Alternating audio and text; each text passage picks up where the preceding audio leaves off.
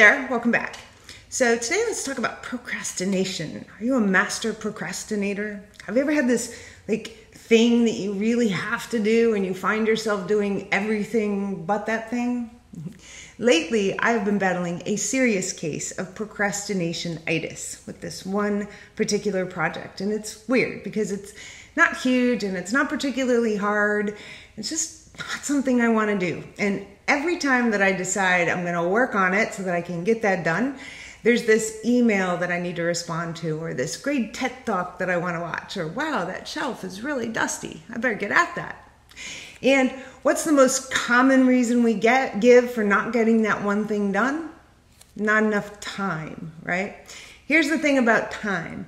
We all get 24 hours in the day, and some people spend that time doing amazing things, while others bounce between a million distractions, largely avoiding that one thing for a variety of reasons. Maybe fear of failure, or we just don't know how to get started, or it's overwhelming. But we all get to justify our choices, and often with that not enough time excuse. Soon is not a time, and one of these days is not a plan.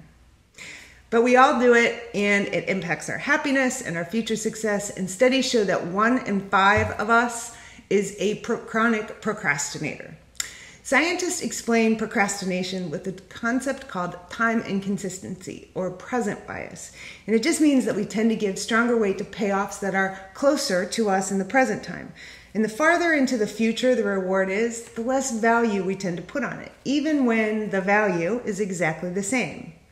See, when our brain makes long-term plans, like losing weight or writing a book, it's kind of like you're making those plans for someone else, your future self.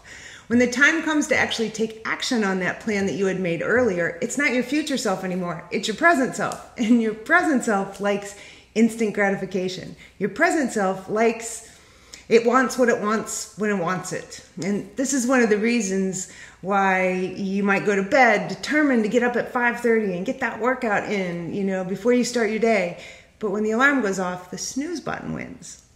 It's a battle between the limbic system and the prefrontal cortex. And the limbic system is also known as the instant gratification seeker. And it lives in the now, and it loves pleasure and reward. And it's one of the most dominant parts of the brain.